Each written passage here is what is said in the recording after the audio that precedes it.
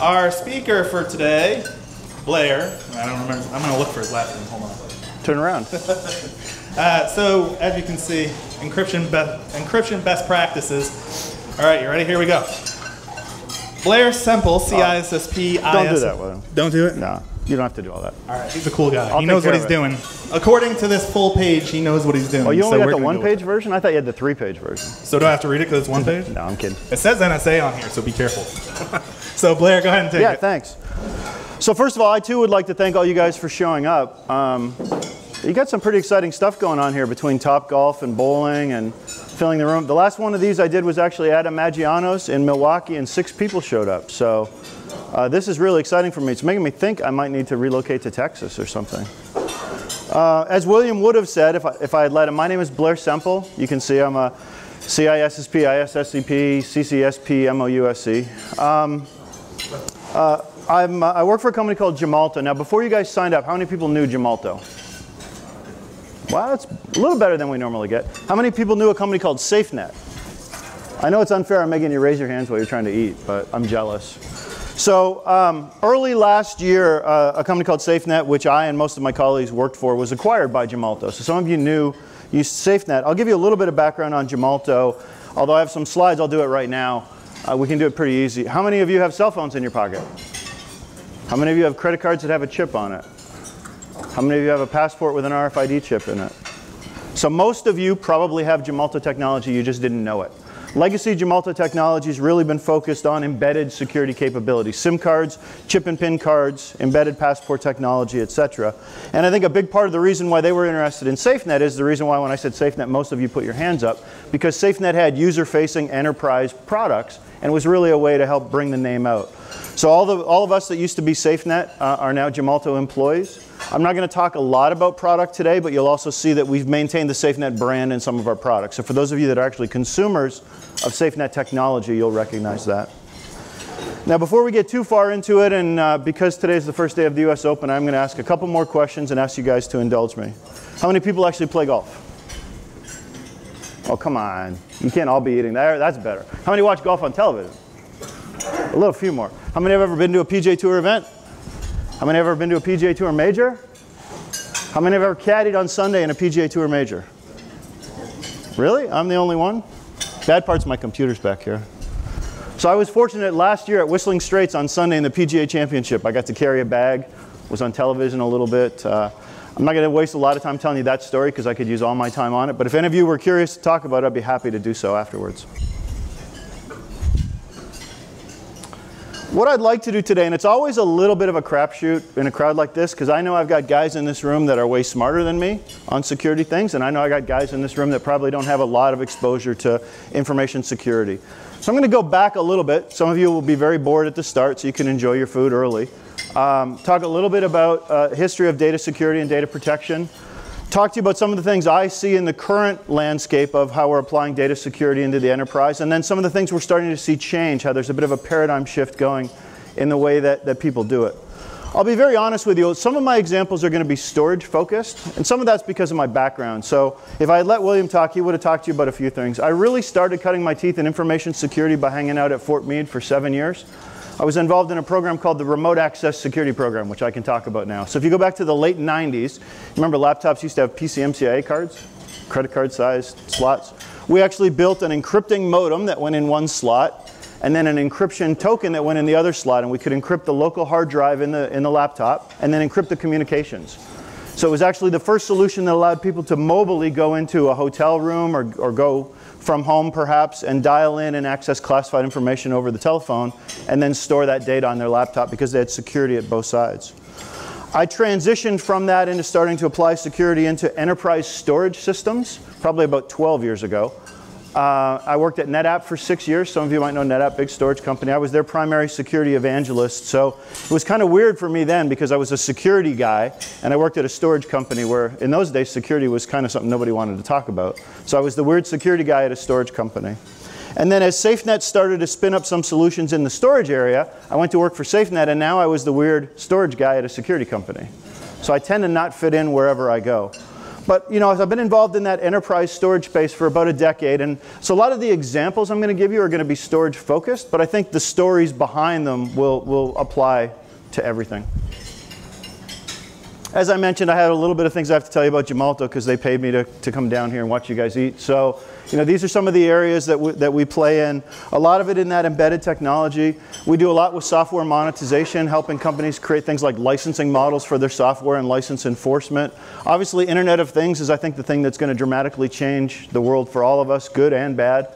I like to think of myself as a security professional, yet I also love to stand up and brag about all the things I have in my house that are now connected to the internet. You know, it's this bipolar thing that we have that, you know, I could take my phone out right now and open my garage door. That's really cool, but it's kind of a security problem too. My favorite story recently, I'm also a big Amazon Echo person. My favorite story recently is the video that got a lot of press of the guy who unfortunately called his car Kit, which I didn't like, but where he said, Alexa, move Kit out of the garage, and the garage door went up and the Tesla backed out on its own. It's really cool stuff, but it's also pretty scary. And we'll go into some examples about that as we go as well. You can look at the logo slide for yourself. Obviously, large company, 3.1 billion euro company, 14,000 employees. All right, let's talk about some of the more fun stuff. Again, this is the part where I warned you guys, some of you are going to be really bored with this. So if we go back far enough in time, we start realizing that we had information and that information needed to be kept confidential. So one of the first things we saw was the Caesar cipher, right? How could this ever not go wrong? We basically had characters in an alphabet, and we said, we're going to send a message, take every character and move it 3 slots forward, or 5 slots forward, or 8 slots back, and encrypt the entire message. Ironically, there was a point in time where that worked pretty well. We then move on to acidity, basically a pole, a diameter with a fixed diameter where you could wrap it in parchment or wrap it in leather, carve out a message on the parchment or the leather, take the leather out. The key, in a sense, in this was the diameter of the rod. So if you had a rod of a different diameter, when you wrapped the message around it and you tried to find the message, it wouldn't decode. So again, worked for a very long time. But you see, in both these cases, we had a message or a piece of information, we changed it, and we had a key, which was how you get it back. Then we start getting into mechanical stuff, and Enigma is something, I'm not going to say I've studied a lot because there's a lot of experts, but it's something that I find fascinating because we all tend to think of Enigma as World War II, and that's where it all started. It was actually around as a commercial device prior to World War II, used a lot. So you can see the first patents in 1918. Obviously, I think everyone now is starting to see the movies. There's a lot of great movies, a lot of great TV shows around talking about this. I was fortunate, one of the best, although today will go down as, you know, my best place to go give a talk at Maggiano's in Plano, Texas. But I did get to give a talk at Bletchley Park once, and that was pretty cool too, because we got to do a private tour, see the way the cryptographers and the code breakers lived, see some of the machines that they used, etc. Does everyone kind of understand the way that Enigma worked? You would basically have, there's different counts. This one that I have a photograph of has 3. So there were 3 wheels that went in there. You would set the key by rotating those wheels to a fixed position. And then when you had a message, you would type a key, and an electrical signal would go through those wheels, get reflected back through those wheels, and it would light up another key on the keyboard.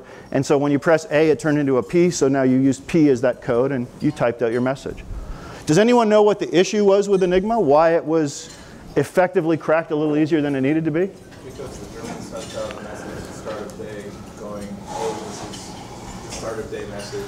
So that's part of it. That's not the one I was going for, Chris, but so what Chris said, which is right, is you basically had to, at the start of every day, like so ships at sea would say at 12 o'clock it was 58 degrees and the winds were 12 miles an hour. So if I had the message that was encrypted, that was one of the things I could use to decrypt it. But from a cryptography standpoint, does anyone know what the mistake was, what the flaw was? The early devices, a character could not encrypt to itself. So basically, if you hit a P, it could encrypt to every character except a P. So you know, one of the things we use when we start to look at encrypted messages or encrypted pieces of storage or anything that's encrypted is we know that there are frequency rates of the usage of characters. So if you know that E is the most common character and you look at all the things and you notice there's no E's in there, that probably means E, you know, you kind of can work back from what that was. So that was kind of the fundamental flaw. Enigmas, you know, now are around. I'm surprised how many there are.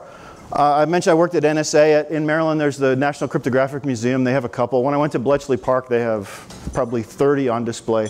It's even at the point now when we do the RSA show, we actually put an Enigma machine in our booth so you guys can come and touch it. But you know, Enigma involves the number of wheels evolved, the number of spots on the wheel evolved, but it's still fundamentally the same. So that's mechanical encryption. And then we start moving into electronic encryption. So as we had electronic devices processing data, we had the ability to do security on that. A lot of it starts with things like DES, which in the 70s everyone said, this is great, nothing's ever going to happen with this, we're good. And then, well, we had a problem. So then we said, well, let's just run it through there 3 times and call it triple DES. But you know, we've seen these standards evolve now. We've gone through government-specific ones. The products I mentioned earlier that I worked with on the RASP program used an algorithm called skipjack. The overall technology was called Fortez. I see lots of heads nodding. I don't know why this never caught on. I mean, it was developed by the government, and they said, here, commercial world, you should go ahead and use this. And it had a field called the LEAF field. Does anyone know what LEAF, the acronym, stands for? The Law Enforcement Access Field. Go ahead and encrypt all your data with this secure algorithm we're going to give you. We don't need to know your keys, but there's a backdoor built into it for us.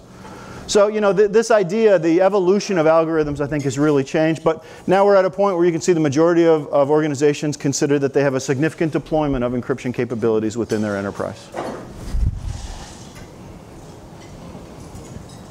You were focused on the screen. You didn't get me waving, I guess. So I warned you guys I was going to talk a little bit about storage, and I'm not going to go through every word on this slide, don't worry. But the reason that I use this slide a lot is this is talking about the threats that apply to stored data. So basically, we all work in networks. We have computers. We attach them to networks. We send that data in somewhere to a network storage repository in the middle. Maybe the enterprise replicates it from a primary facility to a DR site. There's disks, there's tapes, there's all kinds of things. The important thing about this slide is that it reflects that the threats are different based on where your data is. So I can apply encryption capabilities to a tape. That was one of the very first things we saw, encryption in the enterprise. I could encrypt my backup tapes. Well, that's great while the data is on the tape, but it doesn't help me when the data is on a disk or while the data is flying through a network or while somebody's processing the data. So these threats all change. And the thing that's important to me when I talk to customers is you can't say what the important priorities are in this for any given organization. Every organization is different. And even within an organization, every set of data is different. So to some people, things like disk theft, they might be really worried about. And to other organizations, they're going to say, I'm not worried about somebody stealing a disk. And I can give you a real simple example. Some of you, I'm imagining, work for very large enterprises. You have big data centers, thick walls, manned 7x24, maybe guys with guns out front. Well, the risk of somebody stealing a disk there is a lot different than an organization that maybe has a small data center or multiple data centers. Some of them in a strip mall, some of them aren't manned 7x24, and in the middle of the night someone can break in and steal the disks. So how do you determine how high a priority that is? You guys all know this. You have to look at the value of the data, the impact of a successful vulnerability attack, and then decide where you're going to apply it. But we have technology at Gemalto, and we have technology in the industry that plays at all these different levels. So it's really important to look at your data and understand what you really care about. So one of the examples I love to give in storage, I mentioned early on in tape, some of the first things we saw were encrypting tape drives. And the first encrypting tape drive came from a company called Storage Tech. Does anyone remember Storage Tech? And the drive was called the T10K. So the encryption concept is really simple here. The tape drive sees data coming down, it has a key, it encrypts the data, it stores it on the tape. But now we have a little bit of a key management challenge, because typically what would we do with those tapes? We'd put them in a cardboard box, we'd give them to a guy from Iron Mountain, he would drive away, put them somewhere else. Maybe 6 months, 9 months later we need the tape comes back to us. Well, how do we manage the keys? How do we get the key matched up with the encrypted data? The tape is secure, but how do I actually access my data? Well, in those days, and I know a lot of you are going to laugh when I get to the end of this, but this is very serious. T10K used something that looked a lot like a USB stick on the front. It would store the tape's key on the USB stick. How did you ensure that you had the right stick when you got the tape back from Iron Mountain? You put the stick in the box with the tape and you seal it up and you ship it off. Now you guys are hopefully you're all laughing, but it's legitimately what the solution was. Now did that solve a problem? I'm going to tell you the answer is yes, because I was involved in selling quite a few of them. The reason that it solved a problem is this is in the early days of California 1386. One of the first disclosure laws that said if you have a citizen of California's private information and you lose control of it, you have to make a public disclosure. These were heady days for the industry I was in back then, because like every week, this bank, this insurance company, this medical company was releasing that they had compromised 100,000, 200,000, 3 million, 5 million users' information. The law didn't say the information was compromised. It said you've lost control of the information. So a lot of the time you could hand the box of tapes to Iron Mountain and they lose the tape. Was the data compromised? Maybe, maybe not. But the law didn't segregate that. You had to make a disclosure. The law had what early on we would call a safe harbor clause that said, if it's encrypted, you don't have to tell anybody. Now think about when I put the key in the box with the tape and I seal it up. Was the tape encrypted? Yes, it was. I lost the tape, I didn't have to tell anybody. Not secure, but it was encrypted. And we still see a certain amount of that. I know at my table where there's an auditor, I think you probably still come across this a little bit, where we've had a lot of cases where regulations haven't defined security as much as something like check the box because the data is encrypted. We're starting to see these things evolve, but it's still a bit of a problem. So again, just recognize that the threats to your data change based on where your data is, and you can solve them all. The other thing, and I'm sure there's a lot of CISSPs in the room, we always love to go right to technology to solve problems. But the reality is there's a lot of ways that we can close down threats. Some of them are administrative, how I train my users, how I hire my users. Some of them are physical. Do I have the guy with the gun in front of the door? And some of them are technology. But it's important to never just rush right to technology. And this is from a guy who sells technology. But it's really important because this is a triangle. And if you can have all the technology in the world, but if your processes fail, the technology is not necessarily going to help you.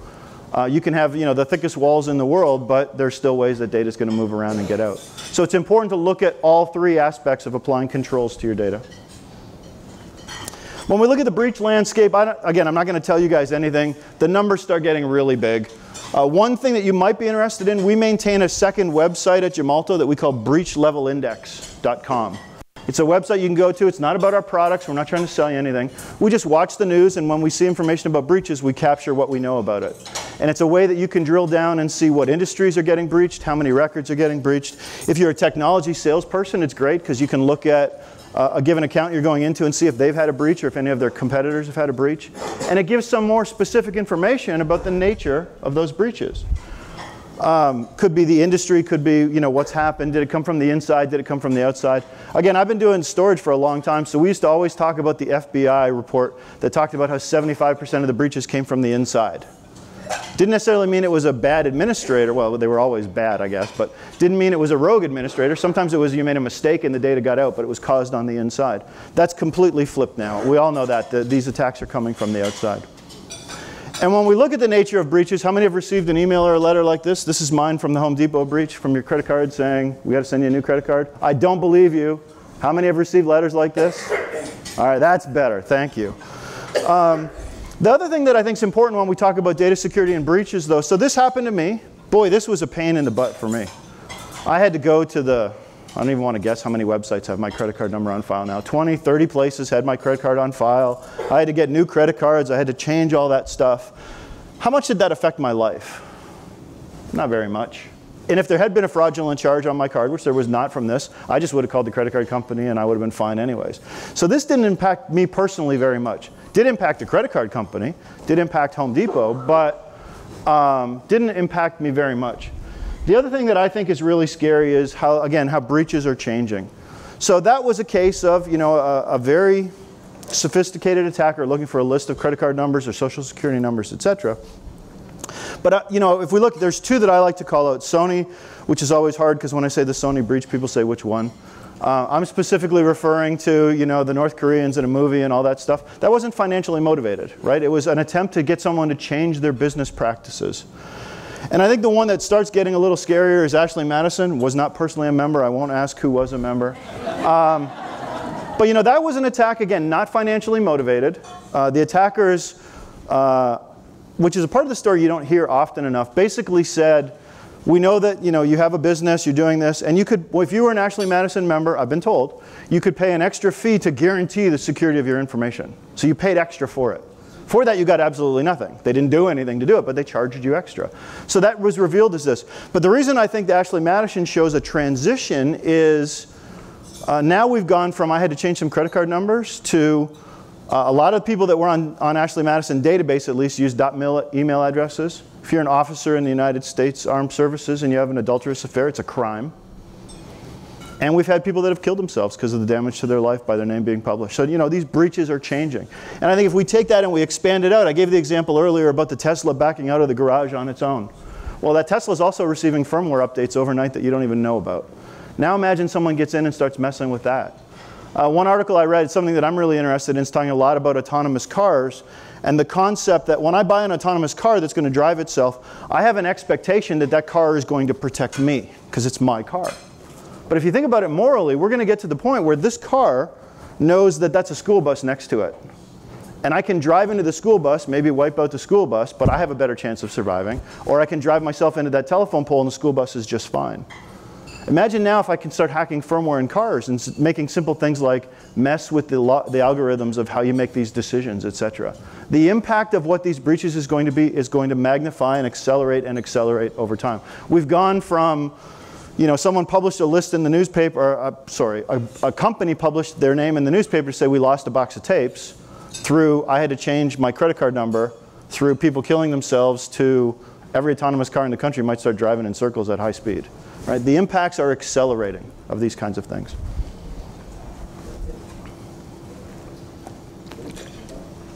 These are some of the data that you can get if you go to breachlevelindex.com. You know, not surprisingly, we've seen retail take over a lot. Government is always a funny one because I don't think the government necessarily always reveals what the breaches are. Things like the OMB breach, which my wife is a federal employee, so she got her letter. I got my letter because she got her letter. I mean, those are all problematic and growing quickly. I think the other one that's really starting to show in this is the concept of intellectual property theft. We're starting to see so much more corporate espionage affecting intellectual property, something that organizations used to say, I trust my employees, I trust my services. Now they're recognizing they need to protect their own information. And again, this is the point I was making earlier, that we've gone from 75% came from insider threat to now, you know, if you look at accidental loss and malicious insiders, they still don't add up to what we're seeing from the outside. So we know that that concept of let's protect the perimeter is not working, and these numbers just continue to go up. So this is a snapshot maybe from a week and a half ago from Breach Level Index. That's a big number. Of course, the way we use technology is changing too. We're starting to have more and more data, which is great. When somehow I stumbled into choosing security and storage as the two things I was going to focus my career on. The two things that never happen is we don't stop making more data. There's always more data, and it needs to be secured. But that data is also in more and more locations, and we're giving up more and more control. Cloud is something that scares everyone, right? I'm going to take data. Boy, it sure would be a lot more efficient and cheaper if I let somebody else manage it for me. It's kind of scary if I let somebody else manage it for me as well. So we have to create a balance in those things. And really for us, what that means is we have to identify where your data is, and perhaps even more specifically where your sensitive data is. You can't encrypt everything. I still remember when I started working at NetApp, the very first meeting I went to New York City. We sat in a very large bank. I won't tell you what bank it was, but we were in New York City. And they had just been affected by a California 1386 release. CIO, CISO banged their hands on the table and said, we're going to encrypt every piece of data in this enterprise. And I went, I'm on the beach in 6 months. Never going to have to work again. Well, I'm still working, because you can't do it. You simply can't encrypt everything. You've got lots of data. There's a cost to secure and encrypt it. You need to prioritize where the most sensitive data is, identify where that data is, and then encrypt it. It's really important that you figure out what you're going to do properly with your keys. I gave you the example earlier. The Storage Tech tape drive, all the data on those tapes was encrypted. I would argue in most cases it wasn't secure because the key was sitting there right with it. So I have a key management challenge. It's not an insurmountable one, but I have to do my key management properly, ensure that I have good keys, ensure that only authorized users get access to them, but at the same time ensure availability. So availability of keys conflicts with security of them. If I'm going to replicate them to multiple data centers to make sure my keys are always available, I have to make sure that's all done securely and only certain people get access to the keys. And then access control still it still stuns me that access control is as weak as it is globally. You know, we've had things like two-factor authentication and proper authentication mechanisms for so long, yet so much still relies on passwords. One of the root causes of the Sony breach that I talked about was an attack on the network where the attackers found a flat text file in the network. And what did that flat text file contain? All the usernames and passwords of the administrators. I don't think that was a very good idea, yet it still happens in large enterprises. And things, again, like two-factor authentication. Now, there's so many ways you can deploy two-factor authentication. We sell solutions where you can use your mobile phone as your token. So you go to log in, a message comes to your phone. You know, there's layers of authentication that don't have to be aggressive on the user in terms of making things really unusable for them. And of course, you know, for those of you who do run your own infrastructures, though, One of the challenges in all that is you always have the executives who don't want to follow the rules, and as soon as the executives don't follow the rules, the whole thing comes down. So what does that come back to? Remember earlier when I said administrative is equally as important as control? At some point, we're all going to have to put our foot down to the president or the CEO of the company and say, no, you can't just have a password. You have to have a token like everyone else. When we look at applying encryption and data security to data, if you think of that diagram I had earlier where I showed the data moving around, that was just another way of showing the stack where data is going to flow. From the application, the user-facing scenario, all the way down to wherever that media or the data actually lands on media. If it's storage, if it's disk, if it's tape, if it's flash, wherever that media lands. And I think it's important to understand that in a perfect world, if I employ encryption all the way at the source, so the user's sitting at a computer, he's creating some data, if I can encrypt it right there, I would argue that's the most secure way to do it. And I would argue that because the data is going to move through the network encrypted, it's going to get processed by storage, and all the network's encrypted, it's going to land on media, and it's going to be encrypted. But it's also the most difficult place to do it, because we've got users, and users aren't always the smartest people in the world, and we can't always trust them. All those users run different operating systems, different applications, different patch levels. Those things move around. Their laptops, oh my gosh, they're out of the data center, et cetera. Conversely, doing encryption at the media level, so tape in that first example I gave, but now self-encrypting drives are becoming ubiquitous. I personally believe in the next 2 to 3 years you won't be able to buy a hard drive that's not a self-encrypting drive, because why would the manufacturers keep making them if they cost the same? So now you'll have encryption down here very easily at the storage level, but you get the least amount of control. You can't control when the data is encrypted, what keys are used to encrypt what data. The data is going to flow through the network in the clear. So you have this trade-off. And the challenge that comes in, I have a theme, and my Gemalto colleagues better yell this out when I ask the question, or they'll never get me to come to Texas again, is so I can encrypt data at all these different layers. Which is the best place to encrypt the data? It depends. Who said it? All right, Doug. All the other guys don't work for Gemalto anymore. It depends, because I don't know what's important to you, and I don't know how you can what your enterprise looks like and where you can deploy it. The important thing is that you have a toolkit of data protection, data encryption capabilities that allows you to deploy the right solution for the right set of data at the right place. I'll often joke, and I actually did this at dinner last night, I'll often joke, I do have a very guaranteed way that I can secure your data. We encrypt it and we throw away the keys. The problem is, users tend to want to access their data. So we can't really control what's the best way to do it for any given data set. Each data set is going to speak for itself. But it's important you look at deploying multiple types of technology and then find as much common infrastructure, in other words, key management, as you can use. So key management, Gartner would say, is the heart of encrypting data. I don't know how you guys feel about Gartner. This is basically what a key manager does. It needs to generate keys. There's good encryption keys and there's bad encryption keys. You can generate good ones and you can generate poor ones. It needs to store them, because obviously when we encrypt the data, sometime we're going to want to get the data back.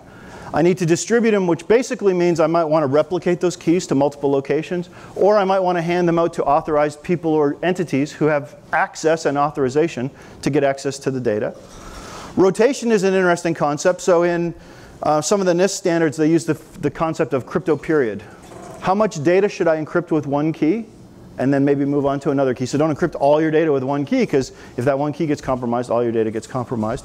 And how long do I want to keep data encrypted with one key? Remember, if I have, in a modern world, if I have a piece of data, just keep it really simple, I have a Word file and I encrypt it with a key, that file is going to keep getting backed up in the network and all those things. So do I want that single key to protect that data forever? Or maybe every now and then do I want to change that key, so that if the old key is compromised, it doesn't affect the new one, or if the new key is compromised, it doesn't affect the old one. So key rotation is really important. And then key termination has a whole other set of aspects to it. Again, I've told you guys several times, my background is in storage. So let's say, for example, we had a piece of data we put in a storage network, and we said we have to keep this data for 7 years. I remember the good old days when it was 1 year, and then 3 years, and then 5. 7's a really common one now. So we say I have to keep this data for 7 years. At the end of that 7 years, should I let a storage administrator destroy the key? Gemalto colleagues, what's the answer? It depends. I can give you examples why I might want to. I might want to say, let's free that storage up. Let's let the storage guy destroy the key. There's a flip side to it, though. What if 2 weeks before we got a subpoena that said, bring this data to court? Does the storage guy know that? Probably not. So now the data hits the end of its life cycle, he destroys the key. Someone has to stand up in front of the judge and say, we can't give you the data that you subpoenaed, And by the way, we destroyed it a day after we got the subpoena. That's not really good. Okay, so that idea of who can destroy data, because destroying keys effectively destroys data, is something that needs to be factored in. What we actually have in our product is the ability where you can take a key offline. So at the end of that 7 years, the key goes offline. The data's still there, but if a person or a process tries to access it, they can't get access to it. And then someone with a higher level of authority, higher level of credentials, can actually destroy that key and terminate the data. So it's something that needs to be thought about, though. You can't just blindly say, destroy the keys. And of course, the availability aspect is one that I think is so important. I get a little frustrated now some of the times as we're seeing more and more organizations deploy encryption and they want cheaper and cheaper key management. Companies that are starting to say, we don't need high availability in our key management because that costs money. So they say, let's just buy one key management thing. Well, that's great. It saves you some money and it's easier to get stood up. But if that one key management thing blows up, you've lost your keys. And when you've lost your keys, you've lost your data. So you need to factor that into it. And then, of course, there's a million ways they try to get around. Well, we'll back it up. Well, if you generate a new key every 30 seconds, are you going to back it up every 30 seconds? There's a lot of aspects to the things. We take key management for granted, but it's a really important part of what we can do here. The other thing, this relates, I guess, a little bit to where I encrypt my data. So if I have unstructured data in a database, I'm going to apply a certain suite of technologies, perhaps, to encrypt that. I could encrypt it at the disk level, way below the database, and get less inherent security value. I could encrypt it higher and higher and higher up the stack and get that higher level of security, but I need to pick and choose. Unstructured data, and I'll be honest with you, in the organizations I work with, structured data is getting more and more under control now. Unstructured data is still the wild, wild west. Everybody's got PowerPoint files, Excel files, Word files. There's very little control over that. And in many cases, that's where a lot of the sensitive data is, especially when we talk about the intellectual property argument that I gave you guys a little bit earlier. And of course, cloud changes all that again, too. If I'm going to start migrating data to the cloud, oh my gosh, now what am I going to do? I'm handing data off to a service provider.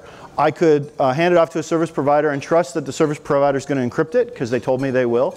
But they might hold on to those keys. So now how much trust do I put in that? I could encrypt it myself and let them hold the keys. I have to trust them. Or I could encrypt it myself and hold the keys myself and only hand them off encrypted blobs of data. Again, the trust level's different there. So there's a technology trade-off.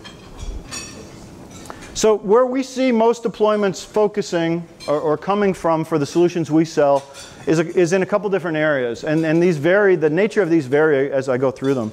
Compliance is still a driver. 12 years ago, compliance was the only driver for data security encryption in the enterprise. Now, as I mentioned, the awareness of intellectual property, et cetera, organizations are deploying it because it's the right thing to do. How many people in the room know what KMIP is? Again, I'm asking you to raise your hands because I'm jealous because now you got the real good food on the table. No one knows what KMIP is? Wow. So KMIP is an acronym. It stands for Key Management Interoperability Protocol. It's basically an OASIS standard that defines, it was built for storage, although it's being used for bigger things now, that defines how something that encrypts talks to a key manager. It's that simple. We've had in the past a lot of attempts at a standard for key management. I was actually very involved in one when I worked at NetApp. I actually had an MBO for this, and I hit my MBO. I had to get an industry standard key management protocol. And I worked with IEEE, and we basically took what was in our own NetApp products and we jammed it down IEEE's throat. We got it approved. Still is approved. IEEE P1619.3. The total number of companies that built to IEEE P1619.3 were NetApp and Brocade. So it kind of failed. I got out of the key management standard business, and OASIS starts up KMIP. Now in the KMIP world, we have about 60 different manufacturers that build products that support KMIP, and over 100 products that are in the market today. What that means is, and I'll give you a graphical example in a minute, but you used to have to deploy unique key management structures for each of your encryption solutions. You had to buy multiples, you had to manage multiples. Now you can have a common key management infrastructure and make it available as a service to all the things that do encryption in your enterprises. Obviously, virtualization and cloud have really driven adoption of encryption. The integrations that come from things like KMIP, so it's no longer you have to go buy a key manager for this product and a different key manager for that product. It makes it much more of a service. Consolidation of data centers, whether it's physical or virtual, again, drives sharing of information, putting more and more information together. Just general awareness of cybersecurity. IoT I talked about earlier. I think IoT is going to be the next big thing. The last presentation I saw, I believe, said there is 7 billion IoT devices in the world today. And in 2020, there will be 500 billion IoT devices in the world. And all of those things generate data. Right? That's why they're there. They're there to generate data. Whether it's my garage door generates a message that says the door opened or closed, whether it's a webcam, ring.com doorbells, everybody's going to have those at some point. All these things are generating data. They're all connected. We have to secure them, and we have to secure the data. I got to tell you, your food smells awfully good. So where we've come from in the past to today is then with what I've told you, this concept of, well, I've got different things in my infrastructure, and they need to have security applied to them. So the database guys go out and they solve that problem. They buy something, they build something, they encrypt the data, and they have their own key management system. The storage guys have gone out and bought their own products, used key management and encrypted their part of the deal. Applications, all the things that you see on here, we've had these silos of encryption. And it's helped, but it's still problematic. And the challenges I would suggest you come from siloing like that are, one, you're buying multiple instances of the same thing. So that's challenging. It's challenging from a cost perspective. Security policy enforcement's a nightmare. If I want to define a central policy for key management and encryption in my enterprise, but there's 37 guys that are doing it, it's really hard to have control over it, because a few of them are going to say, well, we can't do that, and others are going to say, we don't want to do that. So it's really hard to enforce that process. You get no value from being able to repeat it. One of the things I think is the biggest problem is if I've got 15 different security systems, what are the chances that I'm going to be able to manage that very securely? I've got 15 different sets of knowledge I need to have. I have to have my people trained. Nobody's going to know all of it. If somebody does know system 1 and I try to have them work with system 2, it's going to look kind of the same, use some of the same phrases, but they're going to make mistakes because it's not exactly the same. So this old siloed approach has really been problematic. And then when we start talking about, you know, in the new modern world, this is something that I can't really wrap my head around. In the new DevOps world, I used to do some security code reviews at a previous time in my past. Security code reviews take a long time. Now we've got DevOps operations where they're trying to do code releases every 2 days, every day. Some are doing multiple code releases a day. How do you do a security review on the code when they're releasing code every 12 hours? It's impossible. So without having something else, we're really affecting their ability to be as flexible and as efficient as they can be. So, you know, if we all agree that what we need to do is protect the data, however that works, and I've used a lot of the phrase of encryption, but there's a lot of ways that I can protect the data. Tokenization is another one that's really important. These just become tools that I apply to my data, and it's really important that we protect those keys. I have to manage that key lifecycle from generating secure keys all the way through to what do I do at the end of a piece of information's lifecycle? What do I do with those keys? And how do I ensure that those keys are only available to certain individuals? It's certainly a best practice that you decouple your keys from your data.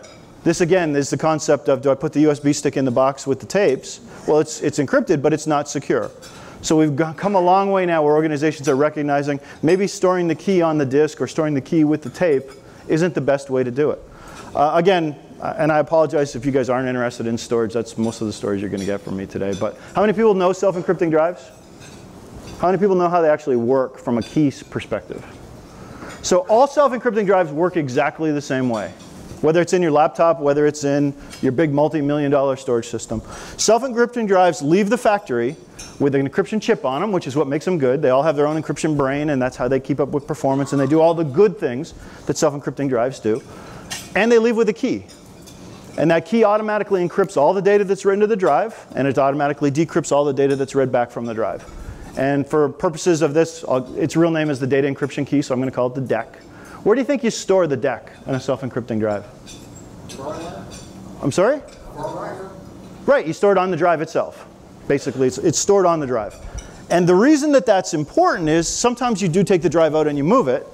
And if you're going to be if you're an authorized user, you have to have the key available to be able to access the data that's on the drive. Same as the box with the key, with the USB stick in it.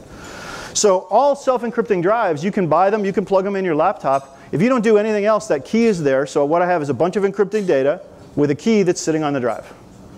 Just like the USB stick in the box with the tape. The way that it becomes secure is you take that data encryption key and you encrypt it with another key called the key encryption key, or the KEK. Some people call it the access key or the authentication key. That basically now when that drive powers on, it says, I've got encrypted data, I need access to my key.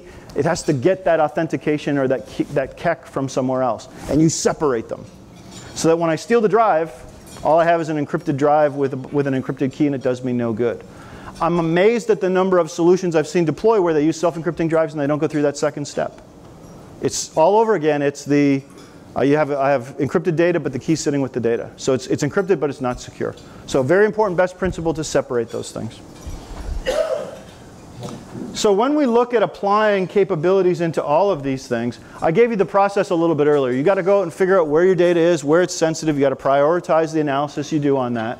And then you can apply encryption to it using a myriad of different technologies. Some might come from Gemalto. So, sorry, William, this is the one part where I'm going to list product just a little bit. So we have a product called, for example, Protect V. The V stands for virtualization. We can encrypt VMware VMs and all the data that's written out of a VM. Kind of a cool idea because everyone inherently understands the idea of encrypting all the data that comes out of a VM from inside the VM. Why would I ever want to encrypt the VM itself? VM typically just contains operating system applications. Why would I want to encrypt it?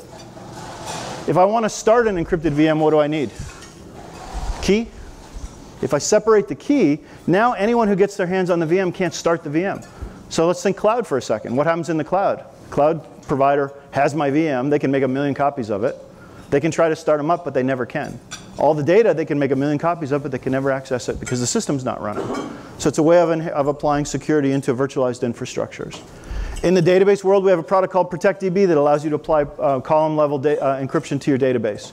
We have a product called Tokenization Manager that allows you to apply tokenization. We have a product called Protect File that allows on a Windows or a Unix host to encrypt files, folders, or volumes. And we have a product called Protect App, which is a toolkit that if you're building your own applications allows you to actually write this encryption capability into those applications. Now with those as your encryption tool set that allow you to go do all these things, what's the one thing that happens when you start encrypting data? You start having keys. So now we have to store those keys properly and do the things that a key manager does that I described a little bit earlier. So we have a suite of products that we call Key Secure that run the range from a software-only virtual machine that does key management through a low-end piece, a mid-tier hardware device, through a high-end hardware device that has redundant power supplies, redundant hard drives, and a FIPS 140-2 level 3 HSM inside the box. But these things all run on the standards that I've been describing. So you have the ability to start plugging in encryption capabilities where you need it, deploy key management in the form factor that you need to, and have the ability for all those things to run together. Now, I talked about the silos before. What does that look like if we start bringing it all together? So we've got this concept now where you can have a centralized security or a centralized encryption engine. And if you have that available as a tool set, now when your DevOps guys are doing those releases every 12 hours, they're not touching the security code. They're just touching, you know, how their application works, but they have a trusted core. Now I don't have to do code reviews on that trusted core with every release. I don't have to review the security core when I actually update or change the security core. So all these different things that plug into it now can start seeing this as a centralized service. And what that does then is it changes it from before where we had all the silos to this centrally defined service that now can become something all I was going to say superficial, which is the wrong word, but all the things on the circumference of the network that need to access those services can take advantage of. So I don't have to build it from the ground up every time. I can start applying now a common set of policies on it. I can say these keys should do this for this long, and at the end of the time they should do that. I can start applying all that centrally. Obviously, it's going to be a lot more secure to manage because I've got one common core that gets managed. It's not being managed 15 different applications from 15 different people. And ultimately, in the end, what that does is save you money.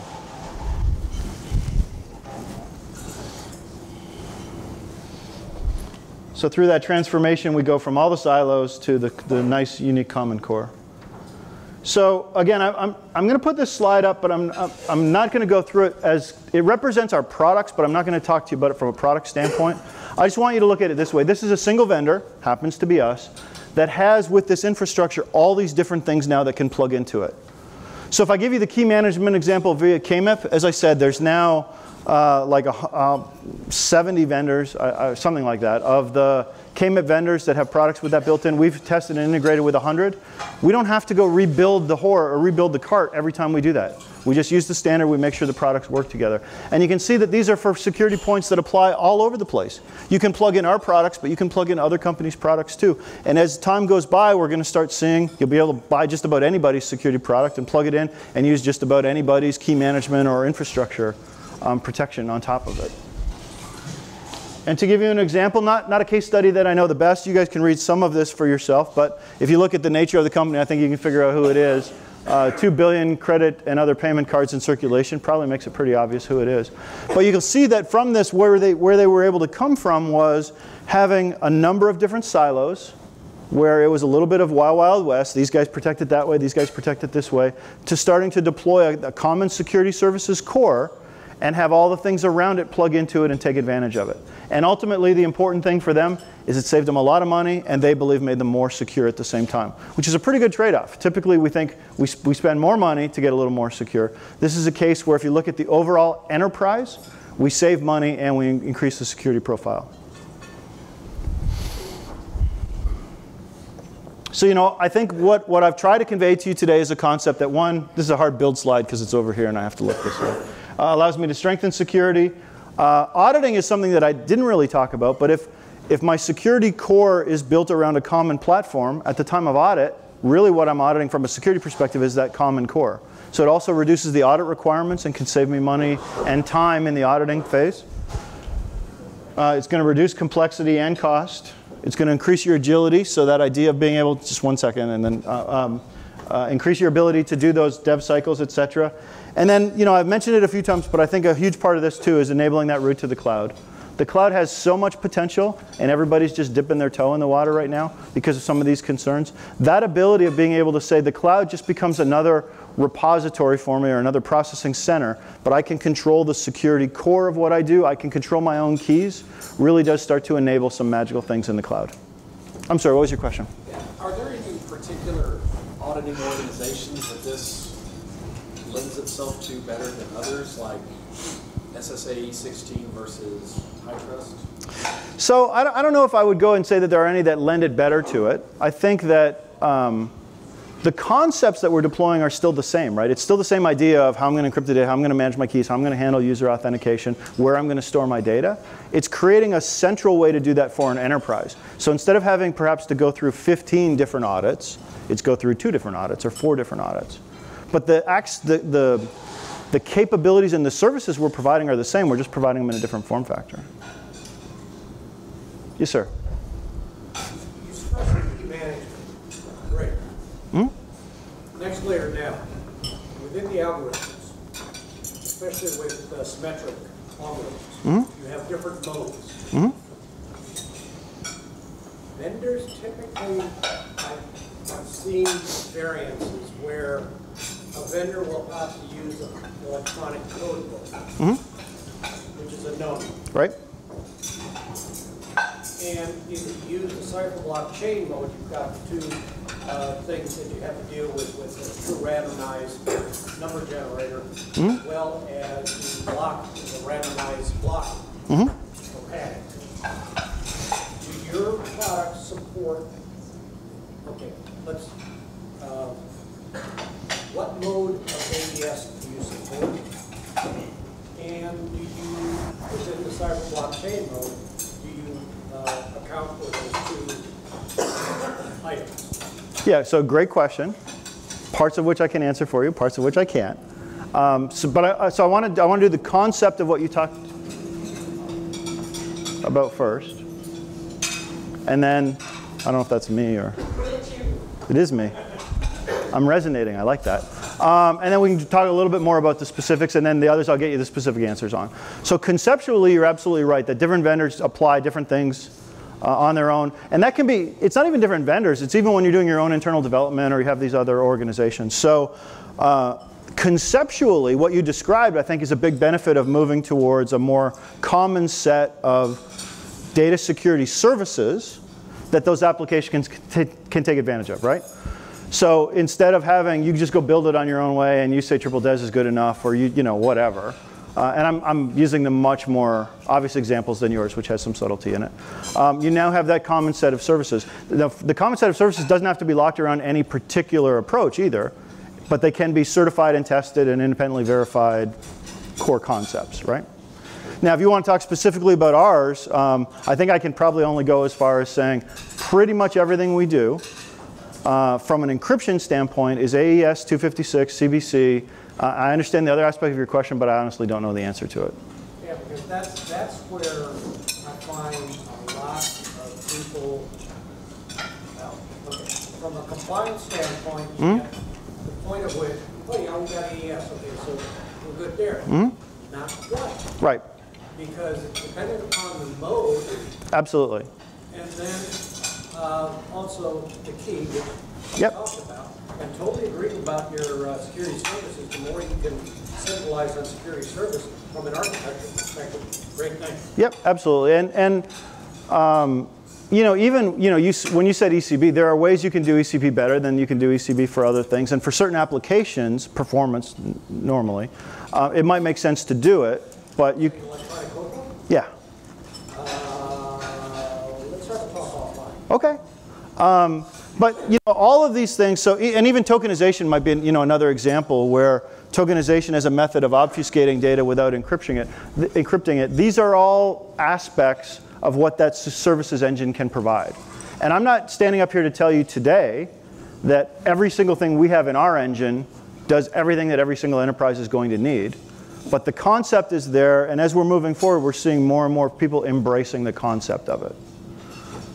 Yeah, and so when I said that, I probably misled a little bit from what I was trying to say. There are instances where I can use ECB that aren't necessarily data security on its own, where it's part of other things in the system. We'll talk about that offline. But the core tool set that I want to use needs to be available in the security services. And needs to be tested, independently validated, whether that's FIPS or whatever. And that was the information that I had for you guys. I don't know if there's any other questions. I'm getting a little scared now by the nature of the questions that you guys are going to ask. The 6 people in Milwaukee said, hey, tell me about caddying at Whistling Straits. But do you guys have any other thoughts, any other questions? Conceptually, I'm willing to bet that all of you who manage security in the enterprise or have a role in security in the enterprise have had these things kind of hit your brain as a concept. I think what I'm trying to convey to you today is it's starting to manifest itself as a real solution that you can start buying and deploying today. All right, well, if there's no other questions, then I'm going to sit down. Bennifer's hopefully going to get a plate of food that shows up so I don't pass out. And I know that William's got a few more things he wants to say to you. So I appreciate your time. I hope everyone enjoyed that and you enjoyed your lunch.